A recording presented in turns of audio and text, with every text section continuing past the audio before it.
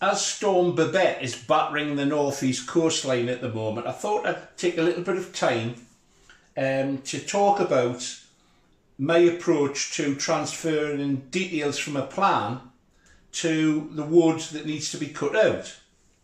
Now, what I've got here is a set of plans that I actually mentioned in a previous video that I'm looking at, and they are the plans for the Mini Playboy, which are available as a free download from Outerzone.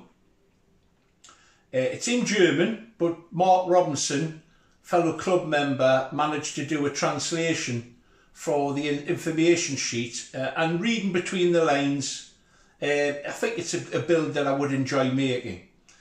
But if you're working from plans, one of the things you have to do is to transfer this information from the sheets to the wood.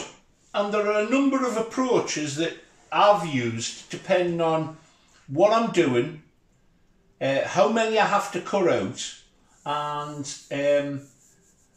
how many corners I want to cut, to be quite honest with you. So what we have here are, this is the issue. I want to get these drawings onto that sheet. Perhaps the most obvious thing to do is to simply cut them out and glue them on, and then you can actually cut them directly out in that way. That's fine if it's a large model and you're not concerned about the paper being stuck on to the balsa, but it is unsightly. And if it's a lightweight model, and particularly if you're talking about a tail area where weight is a significant issue, then that's not perhaps a good idea. A way around that is to use some low tack masking tape to simply stick it down onto the wood, and then you can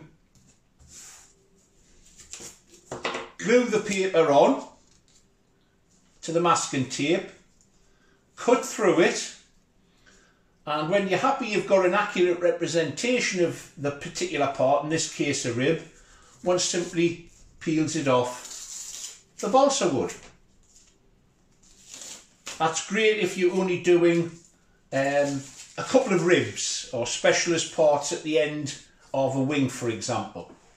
However, this particular part, I need 14 of these, and to do it in the way I've just described would be quite laborious. An alternative is to use the method I've just described by gluing the paper onto the wood, but this time you don't glue it onto the balsa wood, you actually glue it onto some plywood. 1/16 is ideal for this. Cut round it, sand it to shape, ensure that it's an accurate representation of the part, and then you can simply use that. If you use a couple of thumbtacks through holes to stop them moving, you can hold them in position and then cut them directly out. A method that I've used in the past is to actually make 2 plywood templates that are then drilled through and bolt together, but in between I would cut out 14 rectangles oversize from the wood, make a sandwich together of them, trim them and sand them to shape, and when you remove the plywood templates from the bolts, you end up with 14 identical parts. A very simple, very direct method if you don't want to clart about like that, and what I've used in the past is actually to use a pin. You hold the plan in place, pin a number of dots for the ribs or the part, and then when you take it off you can see the dots, and you join them together with a pen and cut round them. All of them are possible.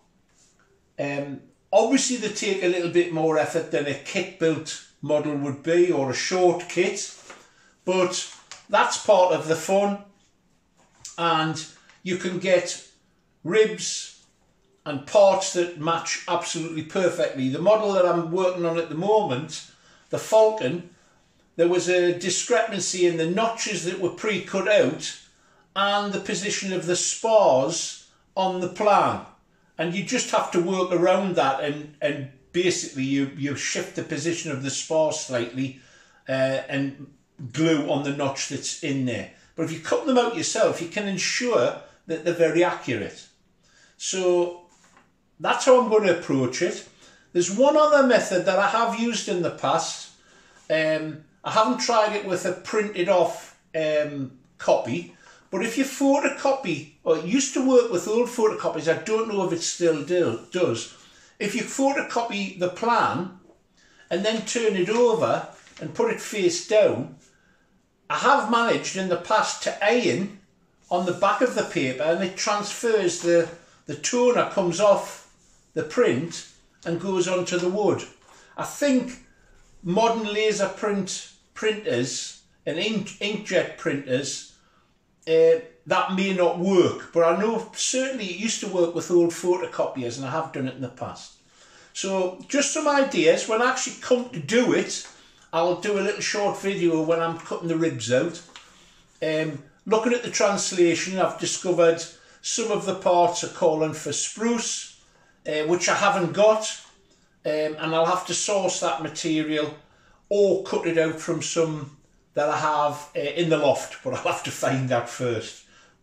So until the next time, get flying if you can do. If you can't, get building. Bye for now.